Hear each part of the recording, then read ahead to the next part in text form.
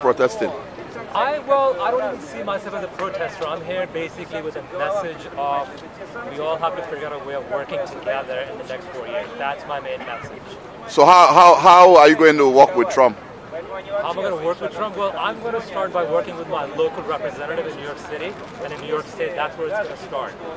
So I have to get active in my local politics and make sure, I know what's going on and question, my elected officials, regardless of who they are, Democrat or Republican. What one thing about Trump that interests Muslims? Well, so let me actually quickly correct you. You presume that I'm a Muslim, but I happen to be a Sikh. Okay. But I can't answer that question for you, but so you have to be aware that actually you have your own sort of stereotypes and ignorance as well. But I happen to be Sikh, which is a very young faith out of India.